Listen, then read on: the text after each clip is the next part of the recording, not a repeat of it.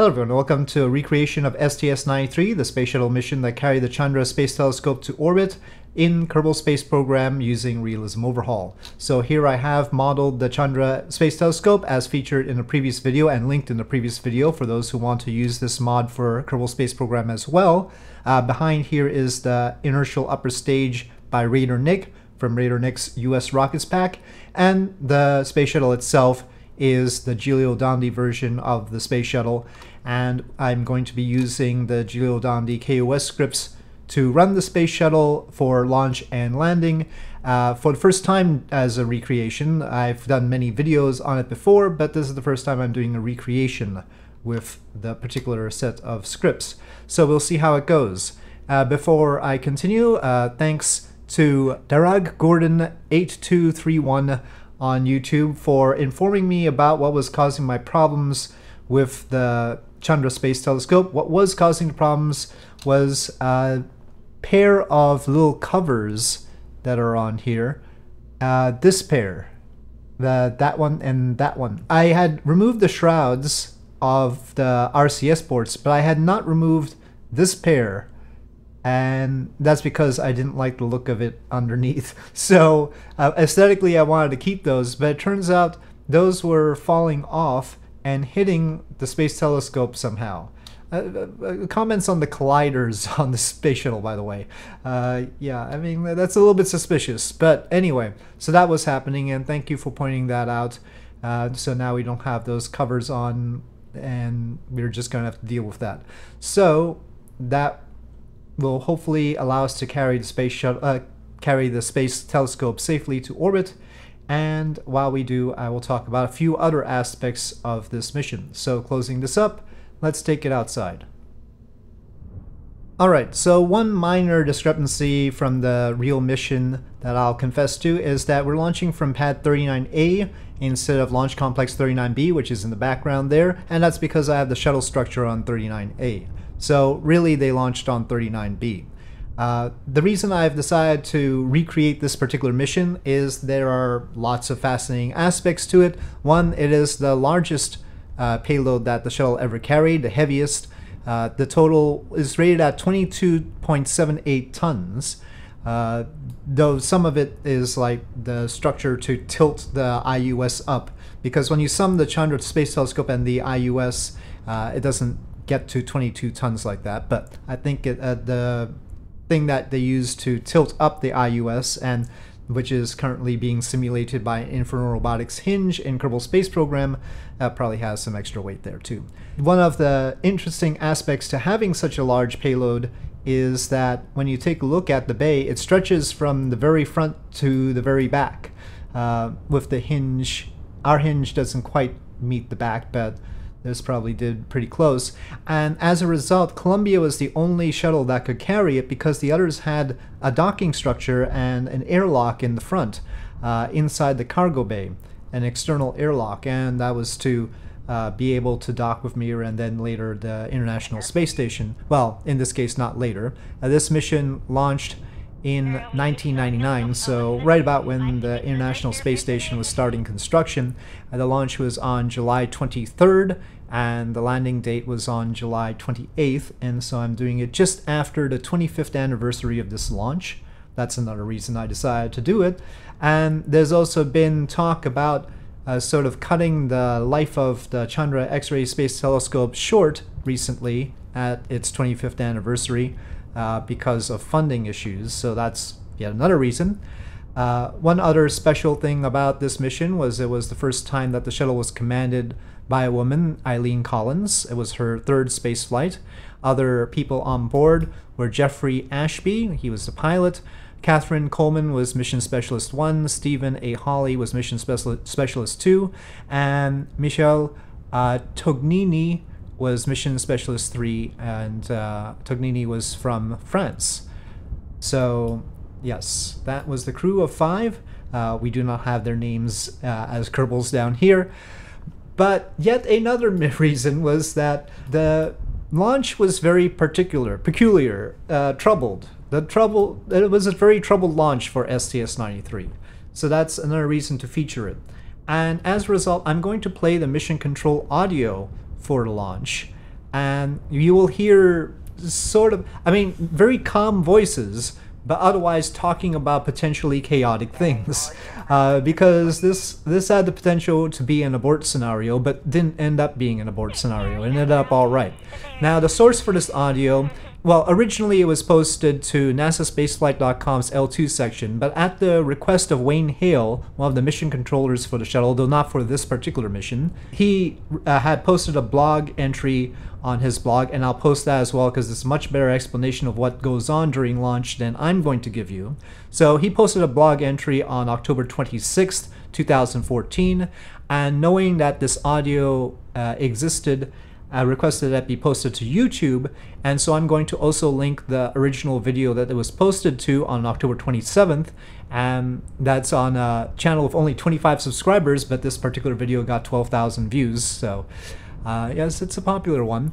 Subsequently, this video, the information and audio was posted to NASASpaceflight.com's own channel in 2019, and it's also been posted by other people, but I'm going to post what I think is the oldest version on YouTube. So that'll be in the video description, so it'll be Wayne Hill's blog entry explaining everything, and also the Ascent audio. Now, just another note, the launch that we're going to do, I'm going to try to start it off at the same time as the audio. However, you'll notice that we don't get to booster separation at the same time. The reason for that is because the game has physics lag, and so when we hit booster separation, it'll be later than when they hit booster separation, so sorry about that. But I want to do this dynamically on the fly, so we'll listen to the audio as we're launching this just for fun. And then I'll continue with the mission because we also have the space telescope to deal with, and also the landing of the shuttle. So here we go.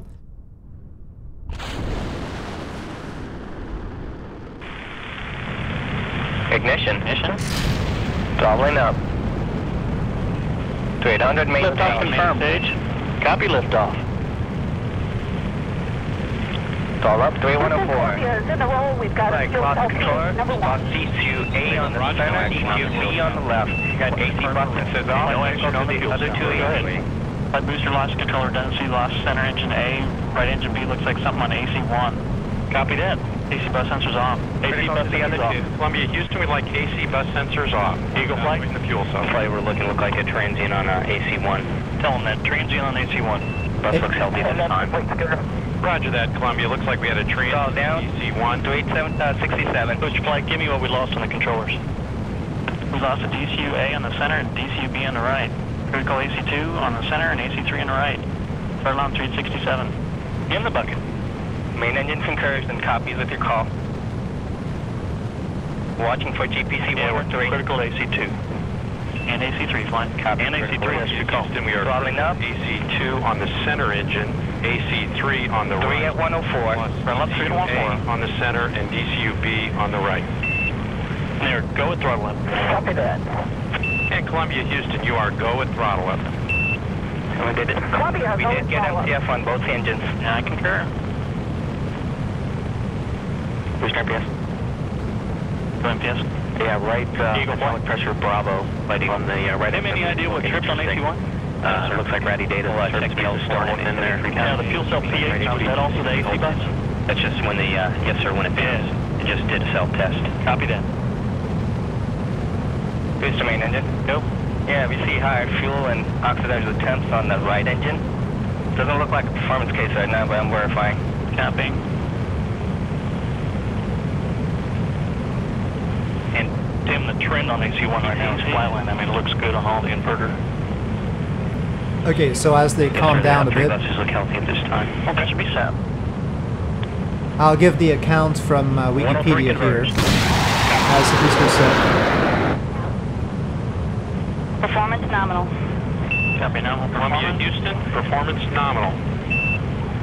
Performance is nominal. A lot of other things were nominal. So, during the main engine ignition sequence, a gold pin used to plug an oxidizer post in the shuttle's number 3 right engine came loose and was violently ejected, striking the engine nozzle's interior surface, tearing open 3 cooling tubes containing hydrogen. Yeah, it is. These DCA resulted in a lost leak primary upstream data. of the main combustion Can't get the chamber, BSC channel here. and then that was read as a leak by the right engine's controller, but it did not violate any launch commit criteria, and liftoff proceeded nominally. Trying to recycle 5 the seconds BSC after channel here. liftoff, Yep. an electrical short disabled the center engine's primary digital control unit, DCU-A, and the right engine's backup unit, DCU-B. The center and right engines continue to operate on the remaining DCUs for the rest of the power flight orbit because redundancy.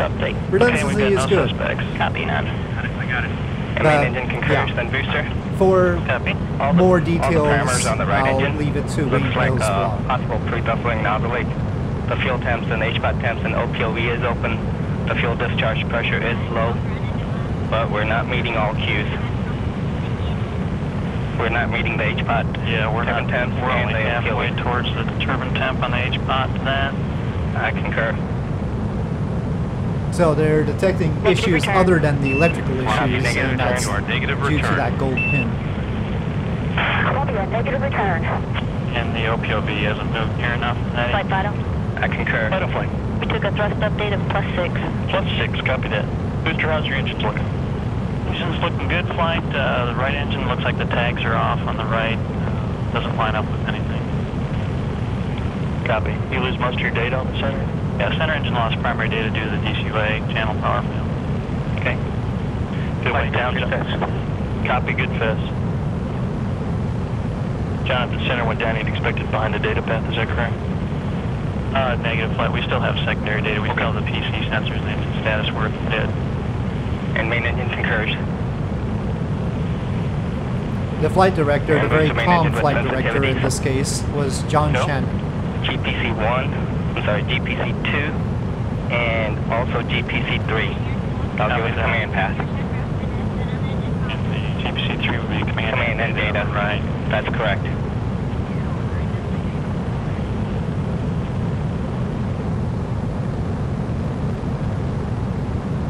It's still looking at good helium, good ullage on the... Press to ATO. Press to ATO. Houston, press to ATO. Copy press. Group Banjo 109. To ATO. Single engine ops 3. Copy ops 3. And They're Columbia, going Houston, through you all can the select abort Banjul now. stuff now, saying that they can abort to ATO, abort to orbit. Roger that. You are single engine ops 3. Single engine ops 3.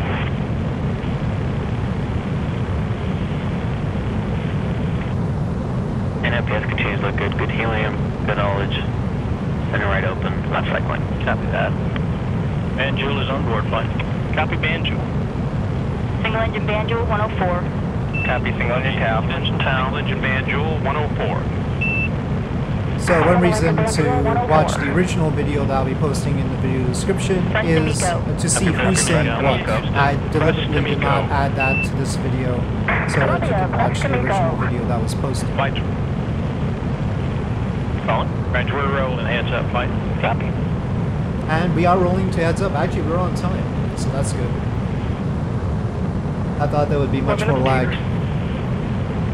Inside 2 minutes. Let's get an underspeed. Copy. Okay, Mr. Morgan for an underspeed. Crash booster on Marker 9 for an underspeed. No underspeed, thank you. Copy no underspeed. Copy none. And we're going to watch throttling on the center on the GH2 out P and GO2 out T. I concur. And the PC average we got. And we got the PC average coming down to us, right? Just lost a primary on the center. Booster flight. Go flight. Single engine press 104. Columbia, Houston, Single engine press 104. Columbia, single engine press 104. John, coming up on a minute to Miko here. Any shutdown required? No shutdowns required. We'll watch throttling on the center with the secondary data that we have. So they're wondering whether they have to shut down engine early, I guess. Columbia, Houston, approaching Miko. Nominal shutdown plan, no action required. Handing over cheaters.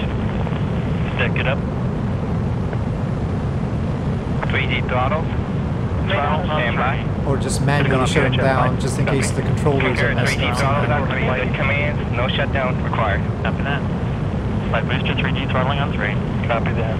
Or maybe because they have to throttle down at this point, if they're not throttling down 23K. properly, they need to shut one down. 23K. Box at 5. FPS is go for guided Miko. Main engines go. Curve, go. Fuel at 5. 5.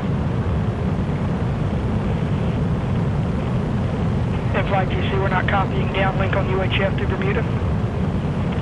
Copy. Arm. Fine count. Fine count.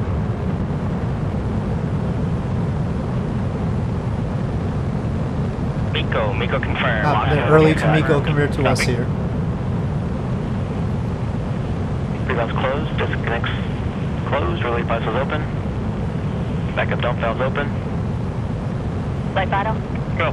15 foot per second underspeed. Ohms 1 is not required. ET7. Flight, it looked like it was a LOX level to cut off. Confirm. That's where we're at, so yeah, we're a little late. Columbia, Houston, we see a 15 foot per second underspeed, ohms 1, not required. And we are not going to be doing Ohms 1 either. Copy, Ohms 1 not required, and it's great to be back in 0G again.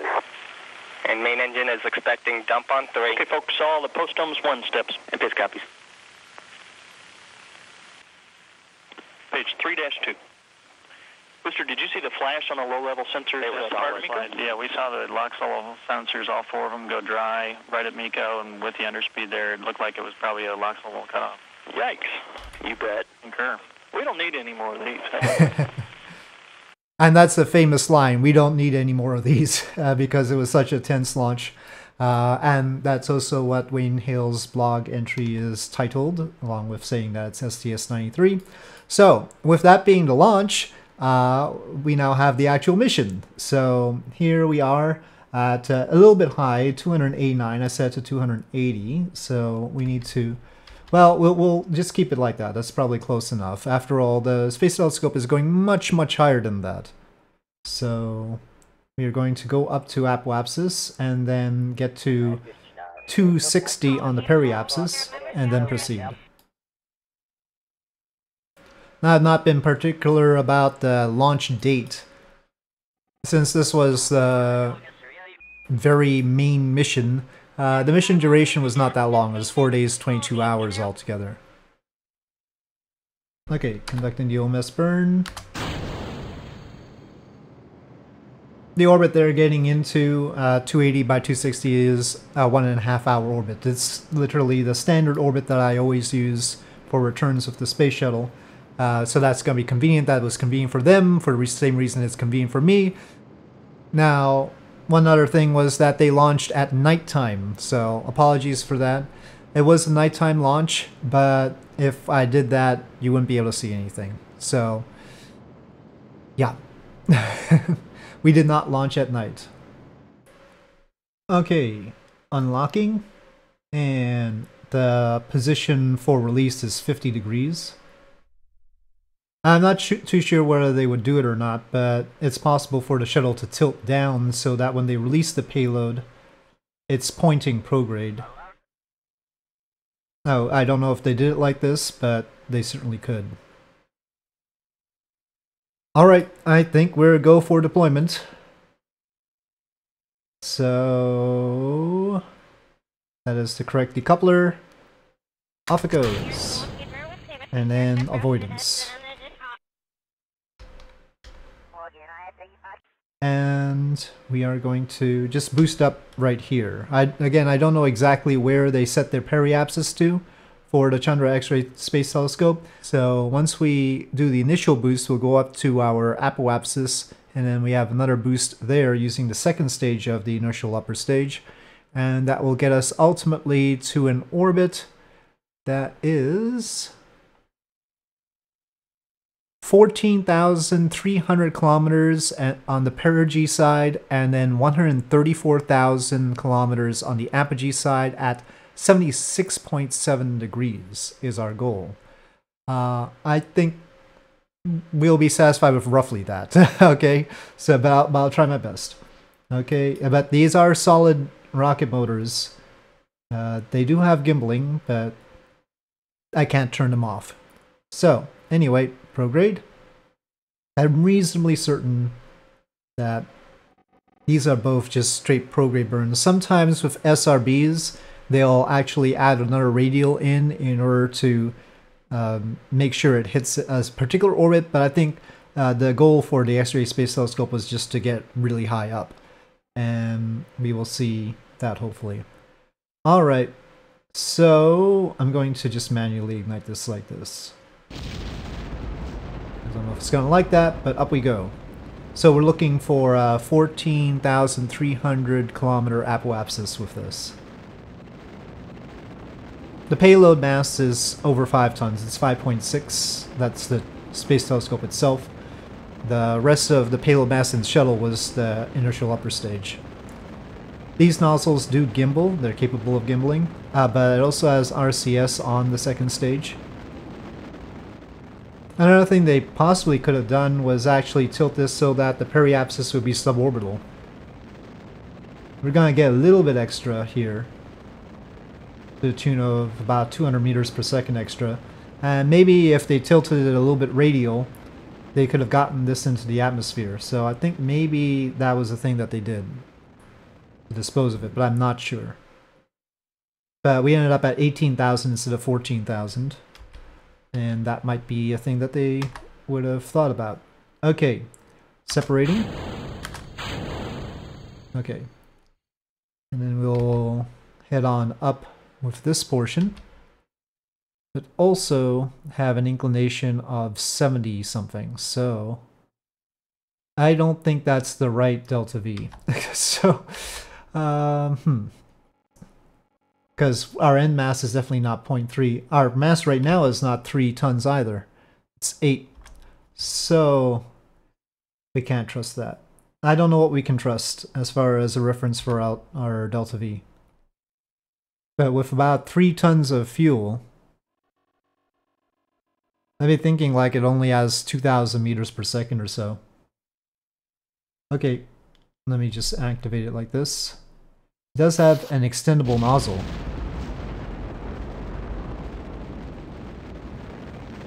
Oh yeah, no. This is not getting high enough. Really? 76.7 degree inclination? I'm going to have to review the Chandra X-ray space telescope trajectory to figure out how the heck they got it to the orbit that it's currently in. Now, it does have some internal fuel, as we separate that bit off. But that's not much. It's got 500 and yeah, 552 right now. Okay, well, you know what? I'm gonna hardly try it one more time. I'm gonna launch it, but not with the audio of the anomalies. And I'm gonna just come back and we'll pick it up from where the first stage separates. And I'm not gonna do any inclination burn. I'm gonna see if I can get it to a better orbit. To be fair to Wiki, assuming that's necessary, it's possible that they launched it to 28 degrees and then it's all sorts of n-body physics that got the space telescope to 76 degrees, even without like explicitly flying by the moon or something. Over time, over 25 years, it could end up at 76.7 degrees for all I know. So yeah, that's possible.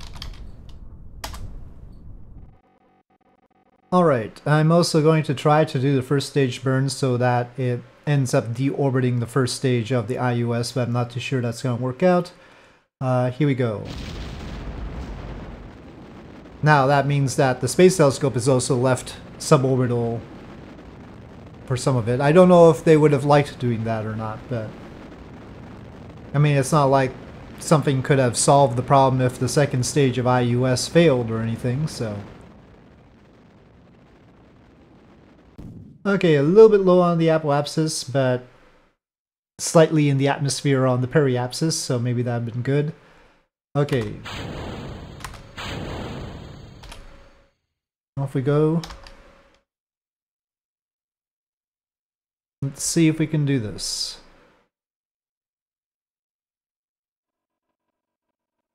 Alright. Let's see. Activate.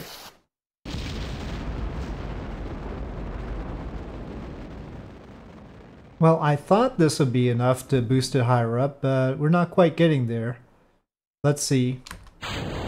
Let's see if the little engines here are good enough. Well, there is one other possibility, and that's that both stages of the IUS were lit at periapsis, and then it used its own fuel to boost its periapsis at apoapsis, but I still don't think it would have enough fuel for that. But that's possible. Okay, well, I'm inclined to think that this is not getting very high up, even though we're not increasing the inclination. So I'll just stop it right there. I'm clearly missing something on that. But yeah. I've got it higher up, but not where it was supposed to go. I'll have to review exactly how it got where it was supposed to go, and possibly lighting both stages of the IUS at periapsis would have gotten us at least the target apoapsis, and then at apoapsis we could use this engine to boost up, or these engines to boost up. But for now, I'm going to try and bring the shuttle back down. Alright, according to the stated mission duration, this is the orbit that I should be coming down on, and so, well, let's kill rotation there, and we need to run the script to plan our descent. But first, I'm going to create a maneuver, let's say around here, and we'll give it a sort of normal amount of retroburn, and then run PS3_D orbit. Okay, we are going for the KSC, that is correct. We gotta try and open the maneuver node to make everything green.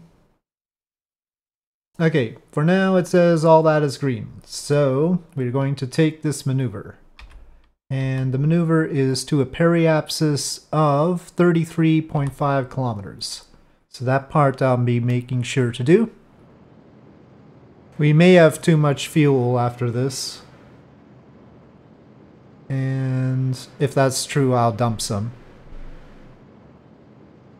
The shuttle didn't really have a whole lot to do in terms of in-flight maneuvers during this mission, but I don't want to leave everyone with the idea that all they did was deploy the space telescope and do nothing else. They had a whole bunch of other stuff.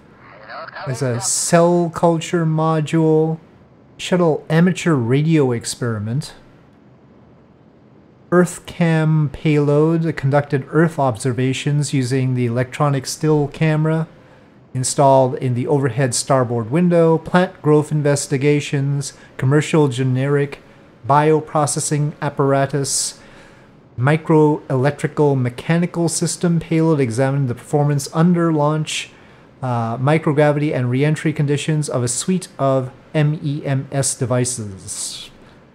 So yeah. And then there was biological research in canisters. And let me get the Mon 3 and MMH to lower levels. Okay, that should be safe. Delta V wise, that's still 200, so more than enough for re-entry. Okay. And again, they would have been coming down at night. We're going to be coming down in daylight because I preferred to actually see things. So we are just approaching the terminator there. A mild, very mild correction will be necessary in terms of cross range. And OPS-3, the program for re-entry, can only be started at 122 kilometers. Okay, off of Smart ASS and activation. Alright, and runway 33 is the one they landed on. I'm going to auto everything else. I don't know what's up with raster prop monitor and the displays. I swear there was a version of the shuttle cockpit that had the displays working, but we don't have the displays working. Of course, it'd be even fancier if we had these things, this HUD and this entry guidance on these displays, but that's probably, well, but then KOS, there is a KOS plugin for raster prop monitor, but yeah, that's might be asking for too much there. But yeah, at least I would have liked to have something on those displays. Or have raster prop monitor stuff, but I don't know what's happened to that. I've had a version of the shuttle that had that stuff, but apparently not this one. I do have raster prop monitor installed. But there has always been some issues with raster prop monitor from version to version. Okay, we have some plasma effects here at 93 kilometers. We're still in pre-entry mode. We've got a roll, a serious roll. Okay, we are through the thick of it, and we are approaching Florida with no apparent problems. It is turning north as it is currently a little bit south. Okay, probably doing a final roll reversal here.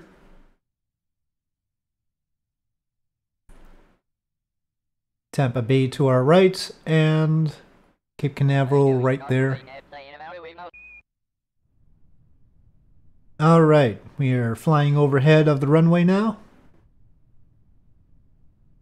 Below Mach 2. So the real mission ended after 4 days, 22 hours, 49 minutes and 34 seconds. We'll be potentially a little bit early. We're at 4 days, 22 hours, 38 minutes and 40 seconds right now, so basically got 11 minutes to land here. Maybe it'll take that long, I don't know. But we're close. At least this part we're close on.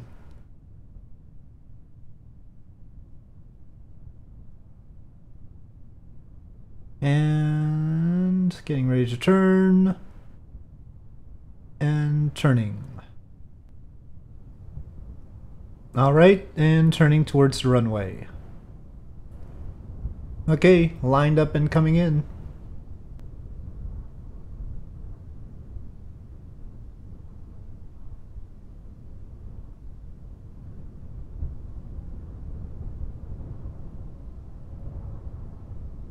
And pulling up.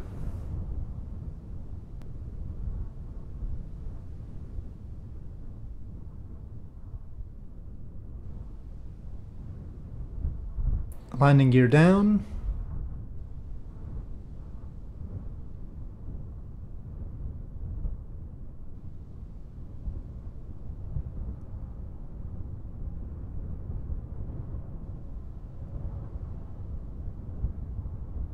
And it sort of takes its time at this point.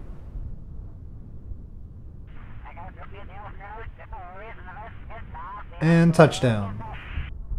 Okay, flying brakes.